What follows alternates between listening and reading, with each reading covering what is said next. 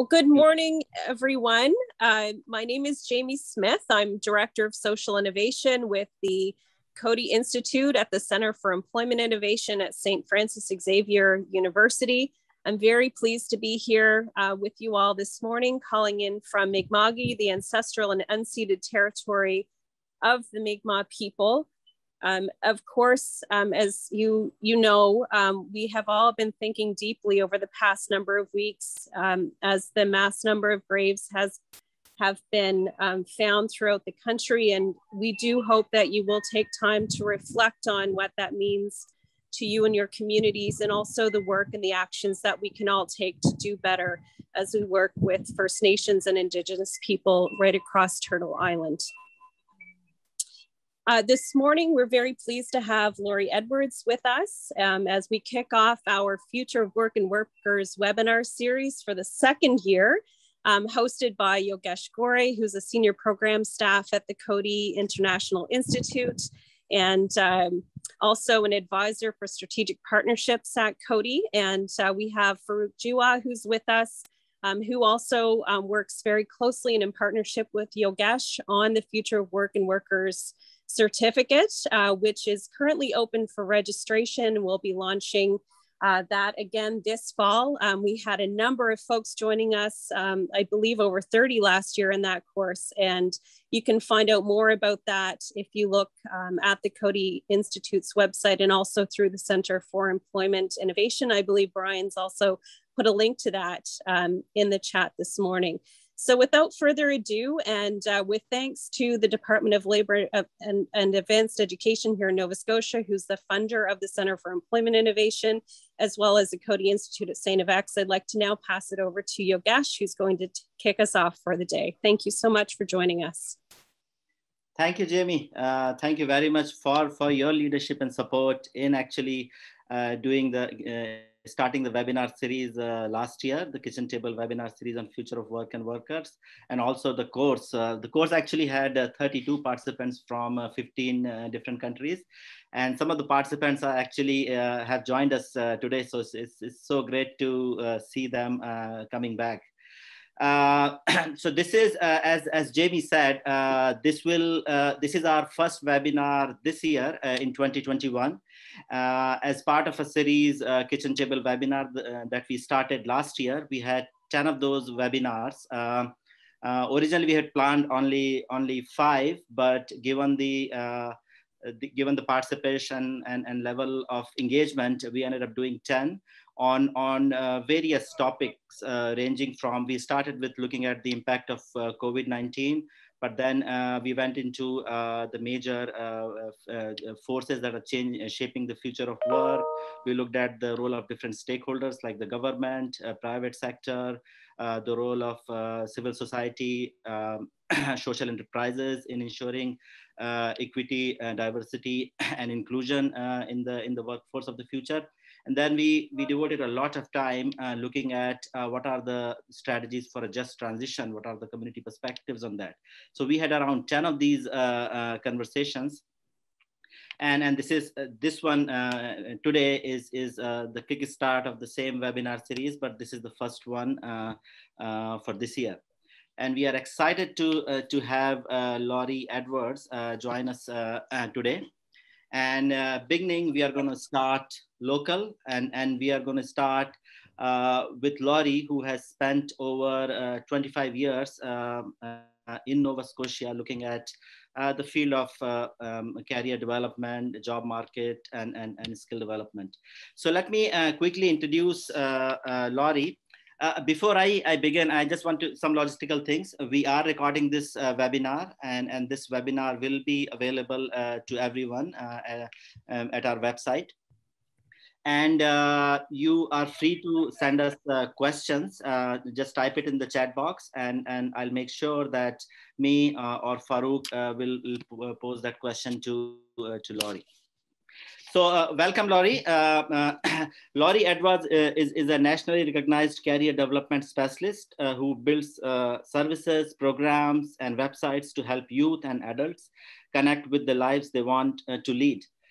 She is currently at Nova Scotia Community College, where her work focuses in career and academic advising, inclusion, and international supports. Prior to joining NSCC, she was the manager of career services with Nova Scotia Department of Education. Laurie is passionate about helping the homeless find shelter and encouraging the career development community to be change makers and innovators.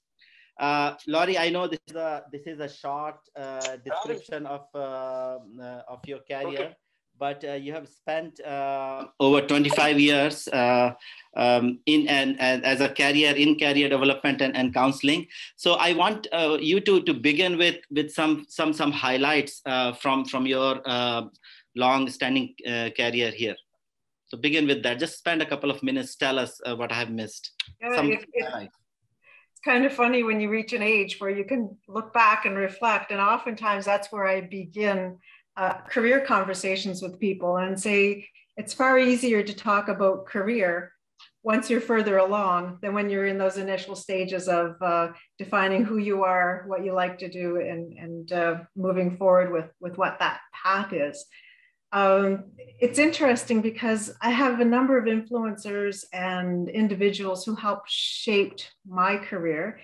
And when I look back after I had that chance to do portfolio and I started to kind of weave those themes together, I discovered that probably pretty early on, I was very interested in assisting people in being purposeful with their lives, in determining their interests and their skills, and helping them think about what is their contribution that they want to make in this world. And it starts and the value and the importance of equity. And I know that for me, back in high school, I was the first co-chair of the International Day for the Elimination of Racism at our high school, and had a chance to work with a committee and provide a day of events that really focused on raising awareness of the different groups at the high school that I attended, and then what the future would hold for all of us as students as we moved into the labor market. So really way back then, I started to get some clues about who I was and what I wanted to do, and lots of volunteer work and some entrepreneurial activities. I often joke that one of my earliest things that I did do was that I grew pumpkins and sold them door to door, and shoveled snow and all those sorts of things. So it's kind of interesting, that entrepreneurial perspective combined with working with people and helping them identify what their next steps were. And I think, you know, my work life in terms of career development began with a strong foundation, which was the Canada Employment and Immigration Commission. And I worked first in the employment counseling field for youth, specializing in youth. And at that time, it was very, if I say transactional, you provided aptitude tests and interest tests with individuals. They listed off 2 or 3 things that they were interested in. You went to the National Occupations Classification, then called the CCDO. You looked at the attributes of work. You looked at the attributes of the individual. You did these pencil and paper inventories. You had a match. They went to the job board. They chose a job that they thought was a great fit or made the right money for them, and off they went. And that was sort of really early stages of trying to get into this business and understand that process. So how can one possible test tell me what I should be doing for my future? Or sort of that kind of initial thinking that I had. From there, and again, that was super transactional, that job bank, interviewing people and then moving them forward through a job search process, and may or may not have, I can't even remember, nowadays we would call it employment insurance, to assist them with making decisions about career and moving into the labor market. The labor market at that time was quite robust. There was a huge opening of opportunities in professional and certified occupations. We still had an active industrial sector here in Nova Scotia. We had lots of what we would say jobs and workers to fill those jobs, with many of them if we think about the National Occupations Classification System, a lot of the jobs were actually what we would call level C and level D occupation. So not requiring a lot of vocational preparation, some vocational preparation. So that's sort of that early grounding of working with workers in that level, and then working with that professional sector and helping them graduate from university and move into meaningful work. From the federal government, I actually had the chance to move to the provincial government. And I think that was, I often will tell people that I started my work life in an ocean, and then I got to work in a lake. So a little bit smaller, more locus of control, and a more opportunity, I think, to start to explore some innovative to learn from others across Canada, because I was part of a pan-Canadian group of provincial and territorial representatives. We called ourselves the Canadian Career Information Partnership. We were actually funded, like many organizations were and continue to be, through HRSDC, the Employment Services and Social Development Department. And that allowed us to come together and learn from each other, look at best practices, look at tools and resources, so that each of our provincial and territorial governments could use some of these things, both in the public school system, in youth looking for work, and our mid-career changers. The opportunity that presented itself when I worked in the province was that the nature of work was changing. So we were moving out of that industrial age, and people would talk about the post-industrial revolution. We saw the downsizing here in Nova Scotia of the fishery. We saw the closing of the Devco, the coal mines, the steel mill. We had workers in transition, moving away from that industrial resource-based and trying to make their way into occupations that required higher level of vocational training, perhaps post-secondary education and training, and skills that perhaps they hadn't used up to that point in the past. And a lot of career people who were struggling with that career change. So up to this point, many of my clients that I had been seeing were individuals who might have left school in grade 8 to grade 10, had great work and opportunities in some of our resource-based and manufacturing sectors. And then with all of these closures, what next, right? Adult education was just starting to bloom at this point, and an understanding of the importance, not just of our GED programs that were equivalency programs, but also that opportunity to look at adult education. We had the International Adult Learning Survey.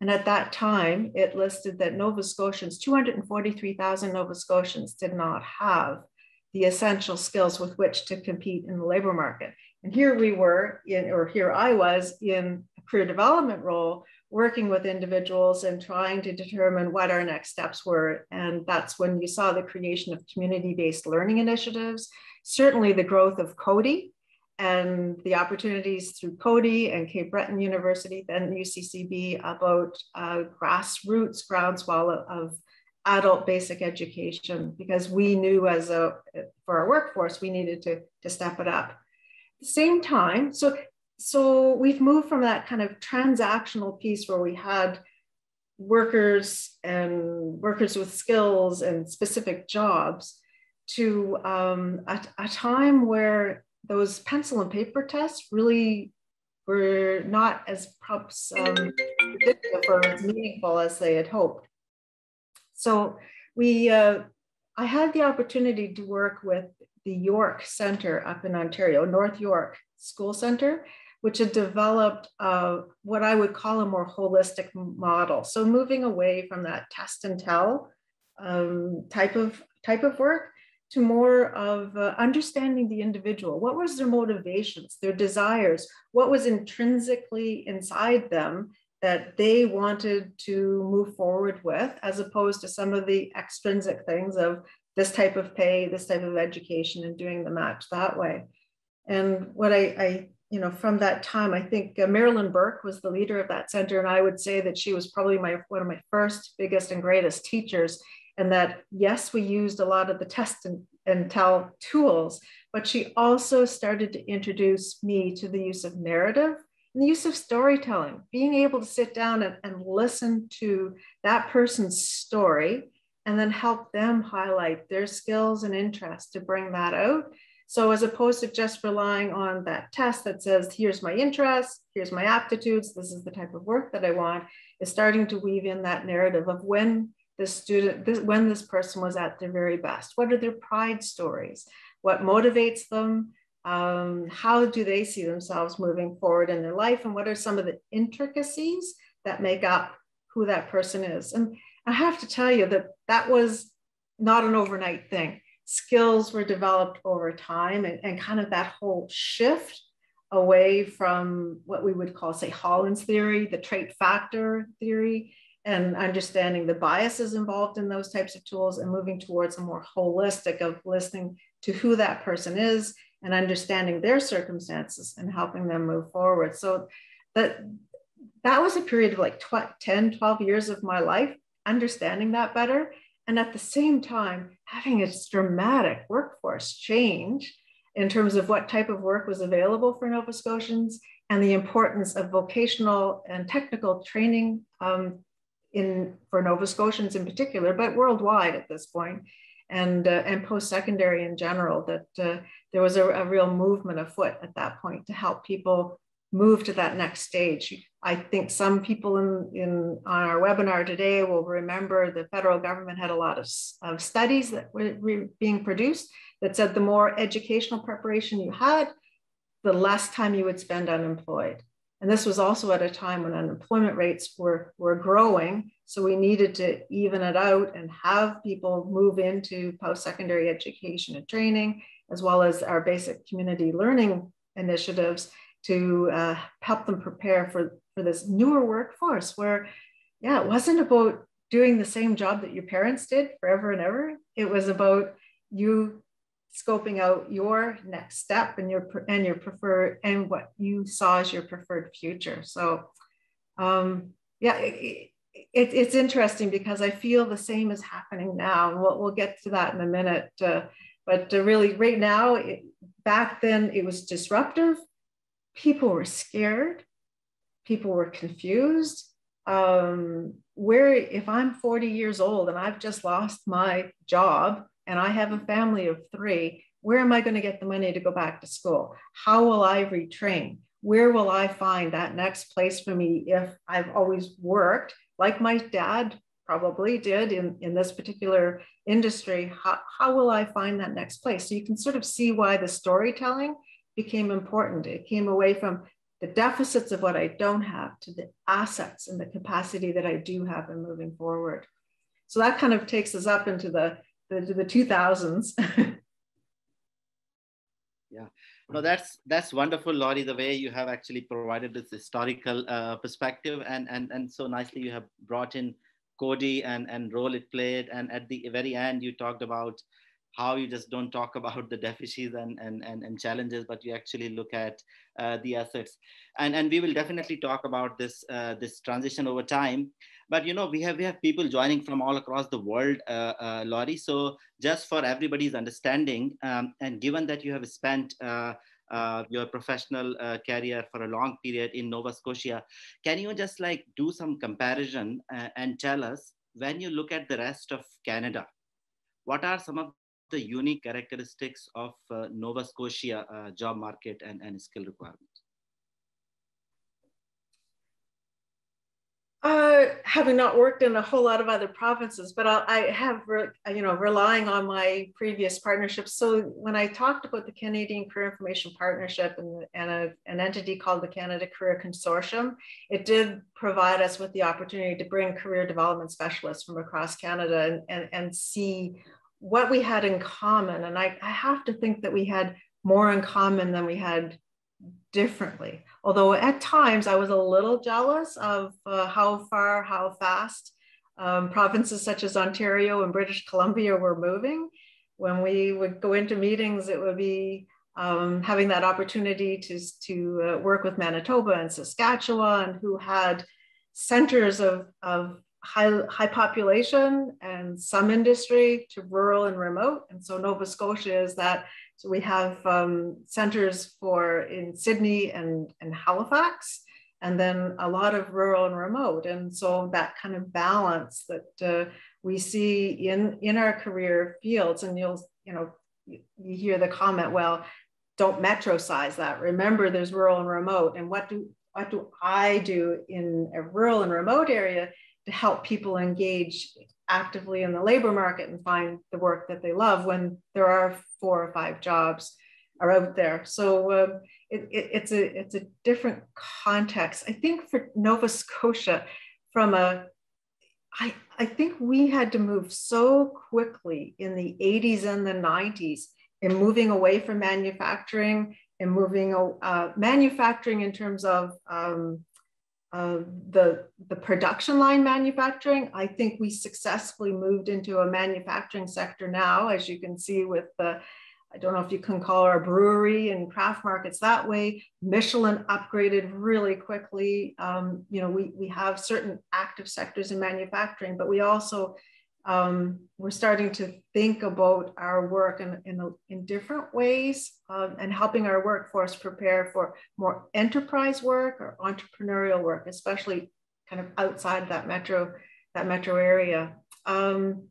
The sectors, I think when I think about the forestry sector and the mining sector and all of the skills, the innovation, the knowledge that individuals have from that started to translate themselves into small businesses and opportunities to explore social enterprise and those sorts of things. And I think Nova Scotia, because we had to fast track it, perhaps we were, I'm not saying more prepared, but I think we had some foundations that we can deal with this time of disruption now and during COVID than perhaps some of our other provinces and territories have. And so I think in some ways we were kind of leading the way in how do you change a labor market perspective? How do you do the skills and upgrading? How do you move people from agrarian to industrial to post-industrial age to an information and creative age? And I think with our university sector, our community college sector, I think we've been really well poised to help our workforce. Not to say that the other provinces haven't been, but I think that that's one of the benefits that we've had. It might have looked bad at the beginning, but I think we saw the silver lining and we're seeing the opportunity for innovation and creativity that Nova Scotia is known for. And I think I think we're able to build our success. The other thing is Nova Scotia is completely surrounded by water, right? Like we have an isthmus that joins us onto the rest of Canada. And I think coastal communities have a vibrancy of their own. And when we think about the ocean sector and we think about the development, we read in the paper about how our environment in terms of is impacted by the ocean, and what are the industries and what is the work that can arise from being a coastal province. And I think that allows for us to think about Nova Scotia in a different way than perhaps some of our other provinces and territories that are a little more landlocked might be considering developing their workforce and their business sectors going forward. Great, thank you. And it's good you mentioned the presence of the knowledge institutions, the universities, and because of that things have changed. But also I think a lot of that human capital that is developed through this, how much actually remains within the province and finds opportunity in terms of jobs, and how much it actually goes out. That's also a question I always hear as well. Yeah, and I think when we look at our population growth in the past 5 years, especially right now, I don't know about you, but I have more and more neighbors that from a Nova Scotia perspective are from away, and we're attracting talent. We're a place where people want to live, learn, work, and play. And I think that out migration is now starting to slow a little bit. What is really exciting about where we are right now is that I see Nova Scotians as innovators, as generators of ideas, and as business catalysts, so that we have great ideas, from creativity and research to design and implementation of great ideas. And it's the selling of those ideas worldwide, I think, that will be our future. And I think that's, you know, part of our contribution right now. We can work from here and contribute to bigger projects and work worldwide. And I would like for us to be known as a generator of great possibilities for the world, at the same time growing our own population here in Nova Scotia. Perfect. I want to bring in Farooq into the conversation as well. Thanks, Yogesh. Well, thank you, Laurie. That was very helpful for you to sort of paint this picture from a historical perspective as well. As we sort of pivot and kind of look towards the future, you know, Yogesh and I, when we built our course on the future of work and workers last year, we were thinking of three big threads or three big themes that were influencing what the future would look like. Mm-hmm. The first one had to do with the role of technology. And, you know, whether it's about machine learning and deep learning, or, you know, the opportunities that you can use or develop through blockchain, or advanced robotics, the Internet of Things, all of those things are playing a big role in shaping how we work. The second one that I think is equally important is, you know, we're in the middle of a transition, perhaps the biggest transition between one generation and another in our lifetime. As the baby boomers exit the workplace over the coming years, they're holding on. They still seem to, all the data seems to suggest that you were one of them. And a stellar example at that. As the boomers begin to start exiting, they're being replaced by millennials and the Generation Z, who have a very different work ethos. They have a very different way of thinking about not just what they want to do, but the relationship between work and the rest of their lives. They're looking for more balance. They're looking for a sense of connection. They want to have a sense of belonging. The P of purpose, the capital P of purpose, is very important in their lives. They want to be passionate about their work. It's not, you know, the kind of job that the boomers had, and it's certainly not the kind of work that people previously had. So we have people who are coming in with a very different set of values into the workplace. So we want to talk a little bit about that. And I think the third thing that's happening as well is the traditional contract between an employer and an employee no longer exists in the way that it did. Companies are becoming very good at breaking down work into bite-sized pieces, into tasks. And there are lots of platforms out there that are now providing an intermediation service, so they can take whatever work you need to undertake and find talent anywhere in the world, and make sure that the work can be in tasks sent out to wherever it is. On the other side, the employees are responding by saying, well, and, you know, we don't want to be a traditional employee anymore. We're going to become, you know, what everybody refers to as a gig worker. We're going to have multiple arrangements, multiple configurations, and I'm an example of one of them, where we will dock and undock relationships with various contractors or various organizations on an ongoing basis. So you're going back to almost the pre-industrial revolution model, where people were doing things on a piece rate basis. And you didn't have one stable relationship between an employer and an employee. Now it's one worker in a very messy workforce. Mm-hmm. So given those three forces, and I'll repeat them again, the first one, this 6 pillars of technology coming into the workplace, changing the way in which we work, changing the tools that we have, changing the value of experience and skills versus, you know, being able to use a computer to now complement or supplement what you're able to do. Second, the change of the generations, the boomers leaving with their value set and a new set of workers coming into the workplace with a very different worldview. And then the third, this transition towards a gig economy. If I walked into your office tomorrow and said, you know, I'm an NSCC, I'm a student, help me to figure out how I should think about the future. What should I do? What would your advice be? Yeah, so, and that's actually, it's not necessarily the students that would come into my office, it's their moms and dads. Our students are fairly confident. They've made a choice to take some skills training with us. I think they come into us with a vision of where they see themselves going. I think most of the times it's moms and dads and media that are putting an awful lot of stress on our young people in making that one right decision, that one job that will last me my whole life. And I like to change the dialogue. And so if a student came in with that perspective, I would be saying, let's not think about it being one choice or plan A or plan B. Let's look at what you, and as you said, what is your purpose? What is your meaning? What is it that you want to craft for yourself in your life moving forward? And that values driven.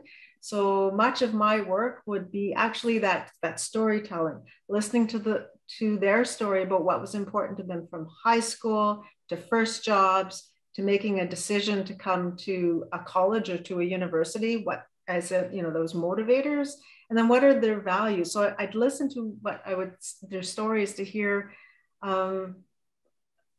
what experiences have they gotten the most out of it for themselves.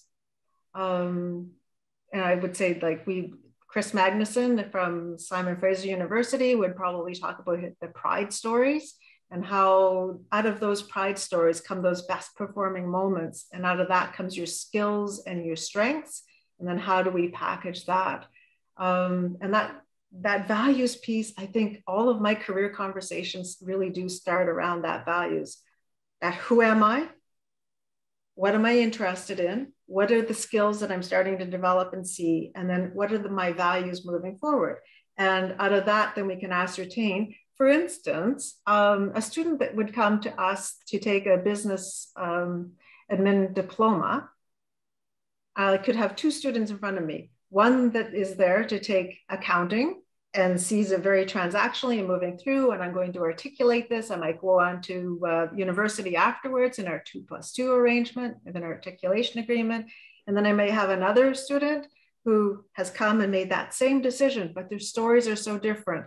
This person sees themselves in working in a large institution, managing finances, contributing to the bottom line of a corporation, whereas this person might be thinking about sustainability, the environment, and sees themselves working for a not-for-profit or a social enterprise and providing those same skills. So the occupational titles could be exactly the same, but it's those intrinsic drivers that will take that person to that large banking institution or the financial institution, and that person perhaps to the social sector or the public service sector. So that's so that's why I'm always listening deeply to their stories to see what's driving them to come to the college and how do we support them. It's a very strong sort of human-centered approach to a lot of the thinking about the career. Interesting. Yeah. And so how much does the technology component play a role in this? When people are thinking about this and there's a lot of concern and people are worried about them being displaced because of technology, how much of that plays into the narrative when you're having a conversation with people? I think it's huge. I can just talk about my own, and I often do bring forward my own career because I love it when people say, oh, I've got digital skills, I'm digitally literate and all of this. And then I say, well, what applications do you use? What computer system do you have? And ask those questions. And all of a sudden I find that I'm talking to a great TikTok user or a Snapchat user. Perhaps they're old school and using Facebook. And so they're using the more social media applications.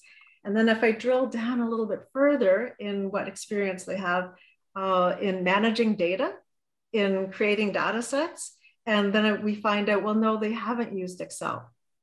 They don't know how to do filters and pivot tables. They don't understand how to take information out of data, how to use all of the systems that something like Outlook and all of the platforms of Microsoft Office. Coming to college with this idea that I can do my whole college diploma or certificate on my smartphone. Not understanding that, yeah, a smartphone might get you some of it, but will not enable you to use all of the systems easily in your learning. So I focus, no matter what age, I do talk about literacy in the digital age and how important that is. lots of courses out there now. My first code book, or learning how to code, moving into how to do your self-learning and maximize the use of the applications and technologies available to us. I would never, ever have believed 5 years ago that I would be able to use Excel to the extent that I use it. We have a system called PeopleSoft and run queries, use a business enterprise system that we use for business intelligence. I would never have guessed that 5 years ago. And as an older generation, not a digital native, these are new and difficult skills. Takes me a little bit longer, but I talk about that experience with my clients and with our entering students, that the number one thing that they need to do is maximize their use of the technology, learn these important skills, and then apply it, because no matter what job we have going forward, the truck driver delivering the groceries down here to one of our grocery stores has a computer control system on there. What time, the delivery, what's on board, who receives it. It's all digital now. I can't think of very many jobs now that don't have a digital aspect. And if you think about that in terms of essential skills, it's reading, it's math, but it's also the digital skills as an essential skill for moving forward. If you don't have that, I think the labor market will leave you behind, or the workforce will leave you behind. Right. Just carrying on that thread for a minute, are you concerned about any kind of job displacement? Are you concerned about careers that people are, for example, pursuing at NSCC, which may become redundant in 5 or 10 years? Is that something on the horizon for you as well? The biggest thing that and the joy of working at NSCC for me is the learning how to learn skills.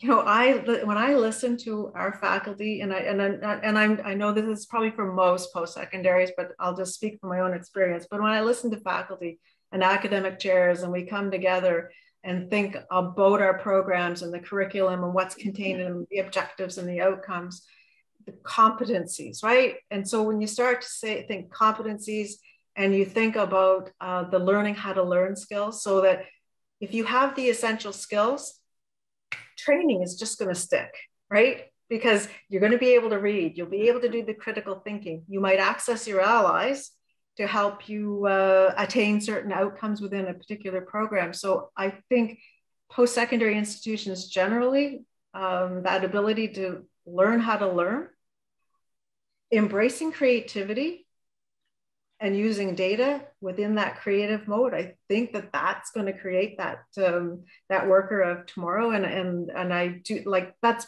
part of, encouraging our learners to be open, enterprising, digital skills, thinking of themselves as part of a bigger part of the world, and not just thinking that one job, one life, so that definition of career comes into play. And I love it when you go to a cocktail party, you talk about a kitchen party. When you go to a kitchen party such as this, and I would ask you, tell me about yourself, the first thing out of your mouth is probably going to be the occupational you.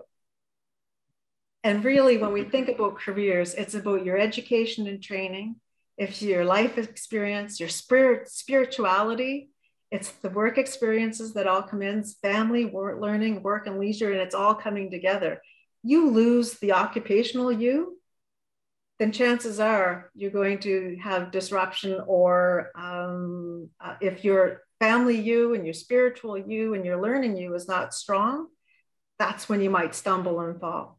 But if you are able to maintain that spiritual, family, recreational you and stay learning you, then if work changes and you lose work, then you've got the education skills and training, the learning how to learn skills, and the family support or the community support that can help you move forward. So disruption will occur, but do I have the skills with which I can be resilient to say, yes, that I have to change my thinking about one job, one future. And I have to think, as you said, that gig worker perspective about what are the many opportunities that someone with my skill set can have. Great case here. So I remember working with a client who had a Bachelor of Fine Arts, had the opportunity to do some math and comp sci courses at Dalhousie, then turned that and leveraged that into becoming one of the first people at a major insurance company when we were moving from mainframes to desktop. The company hired him because of his Bachelor of Fine Arts and his ability to describe and create pictures to help senior managers embrace this notion that they would have a desktop computer and how to use it. I mean, that's a really great case in point, that it's not just those technical skills, but that those creative skills and other things that you bring yourself to those jobs that are in front of you, and just being open, versatile, understanding happenstance. So when things don't always go as I've planned, what are the skills that I can put in place? What are my resiliency skills that I have? Who can I ask for help? What other learning do I need? What skills that I do have that I can leverage to move into other work or another sector of work? Mm-hmm. Well, I mean, you've kind of answered a question we were going to ask you towards the end, but I just want to emphasize some of the things that you have talked about, which I think are really, really critical in terms of the sort of future proofing or future ready, skills and capabilities. This notion of being very grounded, being centered, having, the other things in your life being constant, whether it's your relationships, your family, the social side of you, etc., because that helps you to build resilience in many ways and helps you to overcome those changes and challenges that might come across, but then building the ability to learn, learning how to learn, being creative, having critical thinking skills, logical reasoning skills.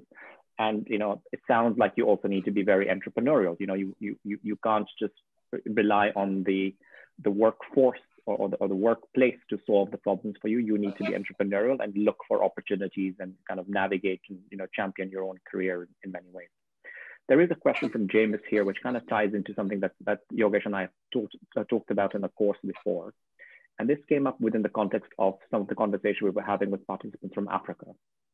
They have a huge population of young people for whom they're not going to be able to create enough jobs. It's just not going to happen. The demographics are so clearly skewed towards young people going into the workforce without work. And so they're starting to play around with models of micro-credentialing. So moving away from the university degree towards, small little courses that you can take, perhaps throughout your life, in order for you to kind of operate in the gig economy.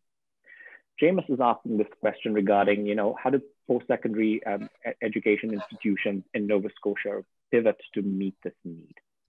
Do you think they need to, how do they need to respond to the fact that we are moving more and more towards the gig economy? And I will say, by the way, the data is very, very clear in this. I was looking at the data for what they call the American Freelancers Association. We now have more people in the gig economy than we have in traditional employment. And we're just about to go into the 51% mark where more people are now gig workers than traditional employed. So the data, I don't know, for Nova Scotia, the data might be a little bit different. How should post-secondary institutions start responding to this, Laurie? Well, I can't speak on behalf of post-secondary, all in general, but I can speak from a career development specialist on that. I love micro-credentials. And I would love to see our post-secondary institutions. And I know that within NSCC, this is a conversation that was started a couple of years ago. Our senior leadership and executive are actively engaged and thinking about it, and it comes back to, number one, the learning how to learn skills.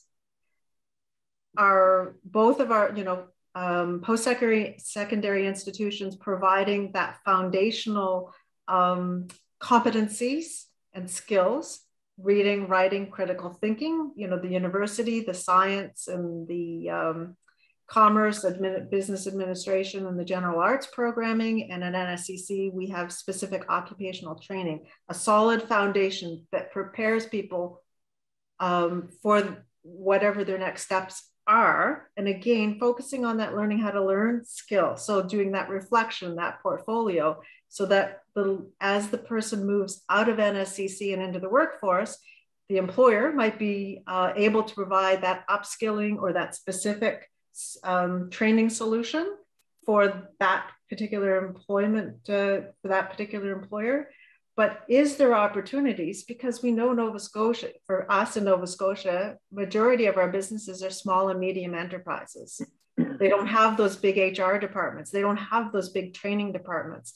So I think with this notion that you've just said about the micro-credential, I think that it's about partnerships and stakeholders coming together and being able to create smaller programs. So I've got my diploma, I've got my degree, or I've got my certificate.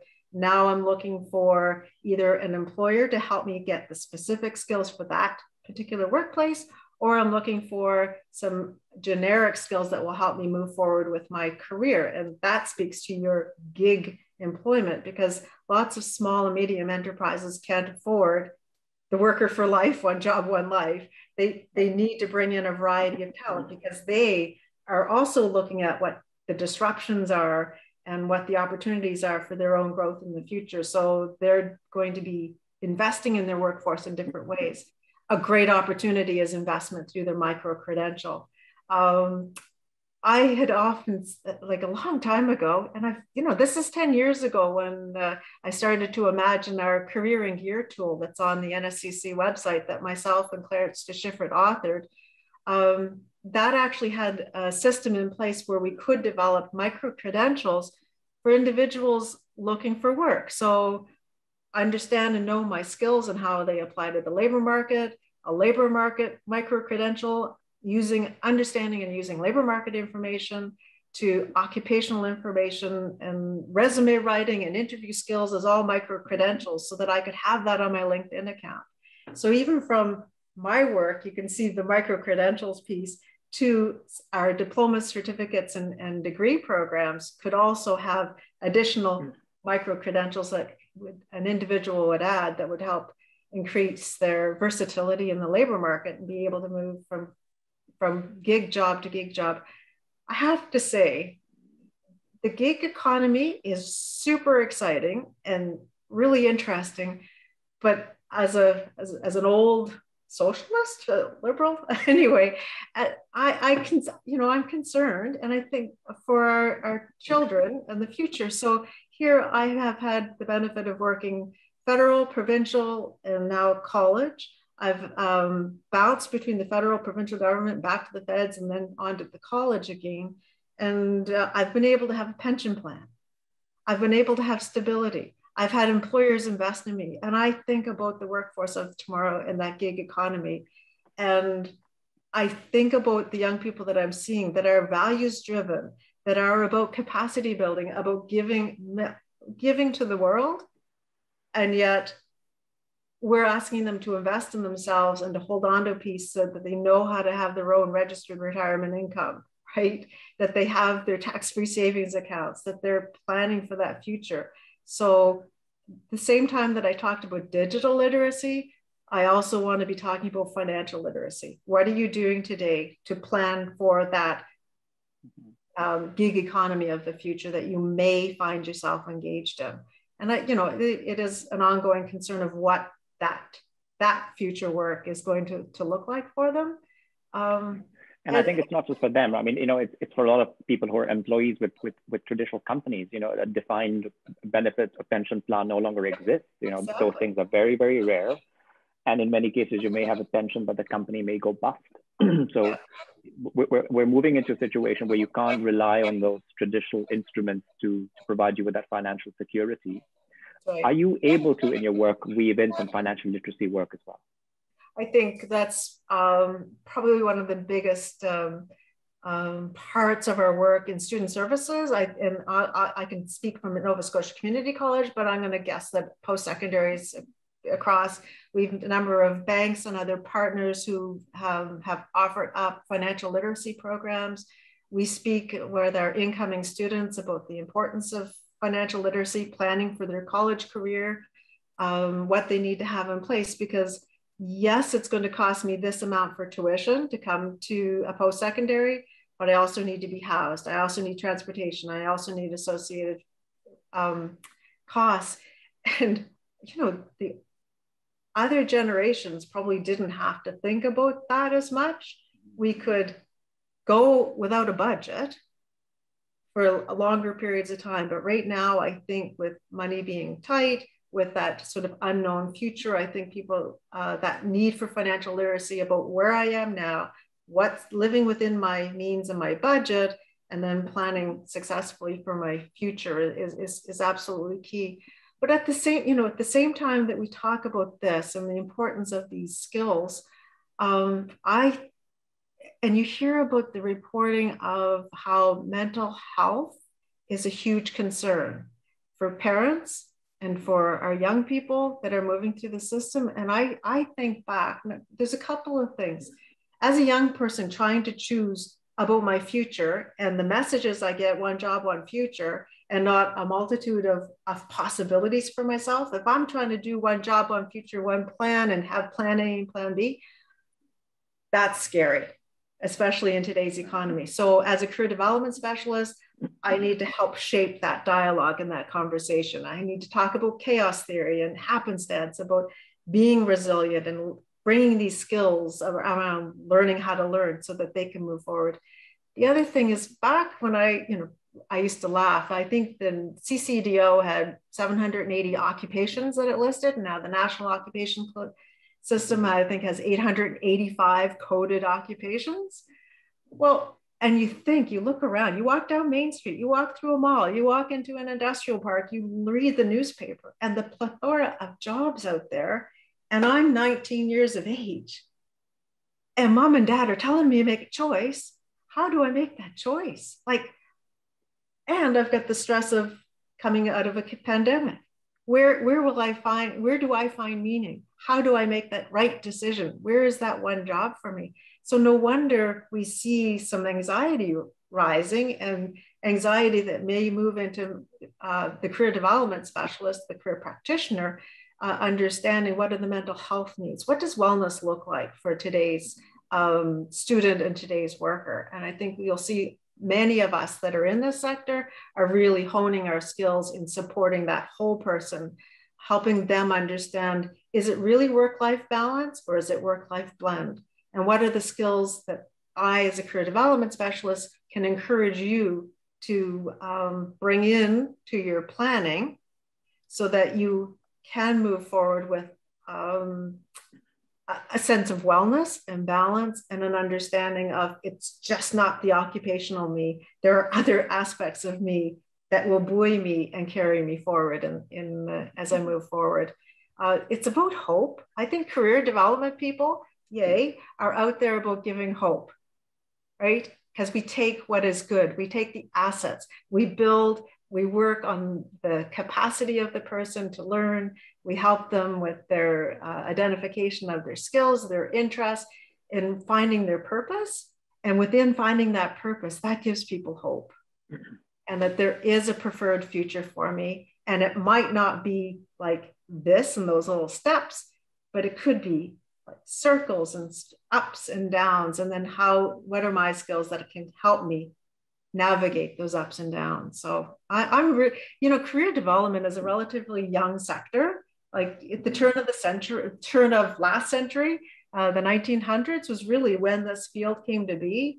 And now when you think about what we have to offer as career development specialists and how when you talk to top executives at many corporations, they understand and know how to lead a workforce in terms of good career development, or I would hope that they know how to do that. And I'm so proud of our sector for the work that we do in giving hope, in helping people find meaning in their lives and purpose, and to building those resiliency skills that they obviously need to navigate some turbulent waters and it's always going to be turbulent. I don't think this time is ever going to change. I think we are always, what used to take 10 years to happen now takes 5 minutes. Yeah, fair enough. Well, thank you. That's really helpful to get that sort of perspective. And I like the swirls and the loops and the curves rather than the 2x2 matrix, because I think that's kind of the world that we're going into more and more. There is this really interesting question on immigration. I want to see if I can just tuck that in very quickly. And that came in from Billy. Both Yogesh and I are first generation immigrants to Canada. We're also in a moment in history where the federal government is making fairly big decisions about increasing the number of immigrants that will be coming into the country. I think I can't remember the exact number. It might have been 200 or 300,000 per year. The number is definitely higher than we've ever had before. I was quickly reading the Globe and Mail this morning, and there was an article saying we're actually going to be unable to meet those numbers, at least until 2023. They're expecting lower numbers to come in. How do you think the workplace is changing to respond to the new immigrants coming in? And over the next 10 years, as we have more and more of them coming in, do you think that there is an understanding of the new cultures that are coming into Canada, having more tolerance in the workplace? And I'm paraphrasing Billy's question quite poorly, but that's the essence of what he's asking. And of course, he does say that immigration is really important, and he says it's awesome and we need more of it. What's your perspective on how the employer and the workplace is changing to respond to more immigration coming in? Nova Scotia will not survive without our immigrant population. We are not producing enough children to help us not just build a workforce, to have a vibrant cultural sector, to have a vibrant spiritual sector, to have an agricultural sector. I mean, think of our foreign worker program that at the Annapolis Valley and other places in Nova Scotia, that we need foreign workers to come to Nova Scotia. In terms of employer preparation, so part of my work at NSCC is managing our career and employment programming. And this year, more than any other, I have been delighted to see how many of the employers have specific diversity and equity initiatives and inclusion initiatives, and working with like organizations such as the Black Business Initiative, ISANS, Teamwork Bridge, and those types of organizations where they're really helping employers understand equity, understanding inclusion, encouraging employers and their workers. It's not just the employer, the top dog, so to speak. It's the whole workforce being inviting and inclusive, and creating a place where all workers feel welcome, and that their culture can be celebrated, and that and I don't use the word tolerance, that suggests that there's something wrong. It's inclusion, and that we are together with the diversity of thinking and our diversity of ways of doing, I think will make a stronger workforce. And I am seeing where employers are now recognizing that. And I think that's a great opportunity for us to grow. And we haven't done that great of a job of working with our Indigenous people or our African Canadians here in Nova Scotia. And I think that we need to have initiatives that level that playing field so that we can bring all of those who wish to work into the workforce in a positive way and be able to hear and see and feel. We don't actually have to be that person, but we have to be able to listen to their story and understand how their story can actually influence us and help our workplace become better and actually be able to grow. You get monolithic thinking and one way of doing, then you're never going to be able to change. It'll always just be flat with everybody contributing in the same way. Excitement happens when you have a worldview come into a workplace and new ideas and fresh ideas and that cultural background. It's so exciting. Laurie, I think we are almost at time, but we cannot let you go without answering one question from Alyssa, who was the connector between you and I and Farouk. So she is working full time with us now. Oh, great. Yes. And she's there. So she has typed up a question, and let me ask that question. Very, very important question, I think. And she's sharing her personal sort of experience here. So she's asking the stress of deciding a career actually begins, and what you will be doing in the future begins when you are in high school. And at high school, you don't have a lot of support system available for you to make that choice, what would be good for you in future.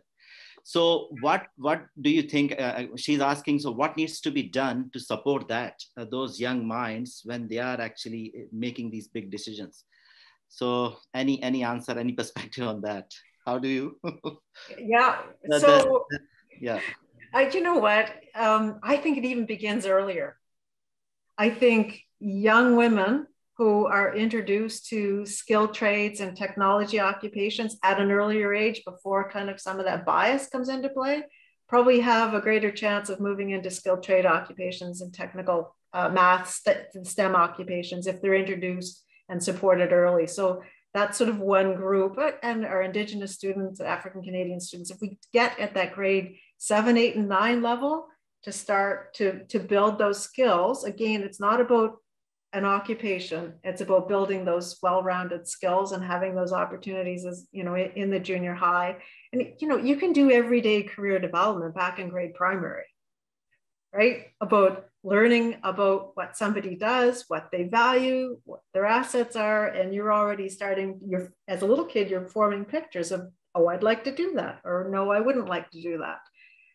Introduction of, it's interesting because TV shows will also, if there's a popular TV show with a popular occupation, all of a sudden we'll see a great influx of people who want to be legal assistants or dental assistants or whatever, depending on the TV show, because we don't know a whole lot about the world of work.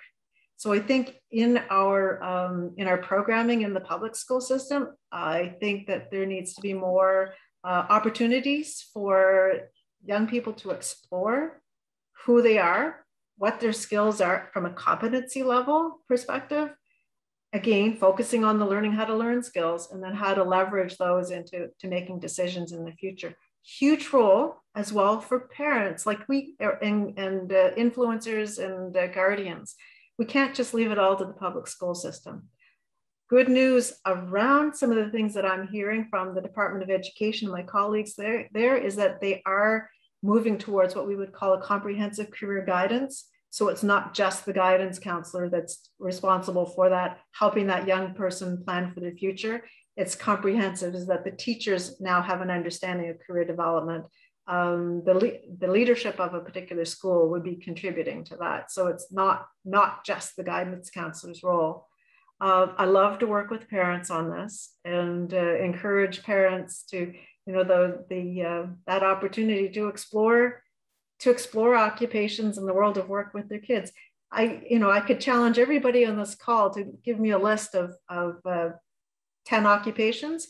I bet you they'd get to 6 and then they would run out of occupations, right? Just because we just don't know the world of work enough. So I think we're changing the way that we teach young people about education and training, and the earlier the better, but also reminding people that it's not just one job, that you have so many facets to yourself. And it's how do you talk to people about it?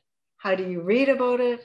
And how do you try things on? That experiential education is just, it's a key to success. Yes. And I have a 12-year-old who's in grade 7, so maybe I'll be talking to you more. Absolutely. Just one more, and then I think then we will address all the questions. Okay, so this one question, they're asking what if somebody is not able to graduate from high school, or just graduated from high school and hasn't had an opportunity to go to a community college or higher education? What are the options in future? Right. So again, coming back to where that person is in terms of, do they have the learning how to learn skills?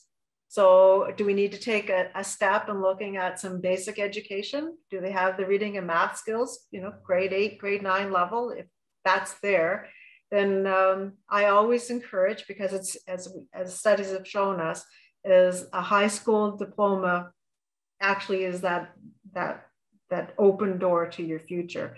So somebody who hasn't completed high school, the public school system has their flex system. So you can, up until age 21, go back and take your credits to complete it. We have the GED program, which is an equivalency program available to people to acquire their high school, with which they can then leverage to go on to community college. But we also have the Nova Scotia Apprenticeship Agency. There are, I believe, over 85 skilled trades in Nova Scotia that you can become an apprentice and start your work life off with an employer in an apprenticeable trade. At some point, you'll come back to NSCC or a post-secondary institution for your block training or your certification training as you move through the steps. But that model of starting with in an apprenticeable trade first is a great way to get re-engaged with learning and engaged in learning in something that you're super interested in, right? So if you've chosen to become a mechanic, you get the job with the mechanic, and then you're coming back to do your refinement for your other pieces to become certified. You're there because you're motivated and you enjoy it. I just finished working with a young woman who is in her late 30s, and she took a particular type of program at college, and it was her leisure interest, but she thought she was going to be able to leverage into her lifelong work.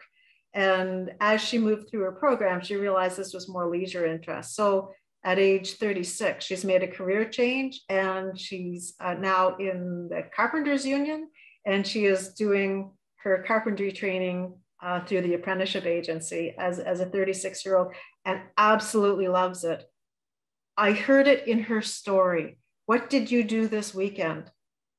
And it was amazing that, well, I built this plant pot and I did this, and then I had a chance, and it was like, wow, everything that you're doing is hands-on. It's working with wood. You showed me pictures of these great things that you created. And I said, have you ever thought about carpentry? And it was just like a light coming on for her that at age 36, she never even imagined that this could be a future for her. She's now 8 months into it, is working on a social enterprise project up in the valley, and absolutely loving every minute of it. Thank you.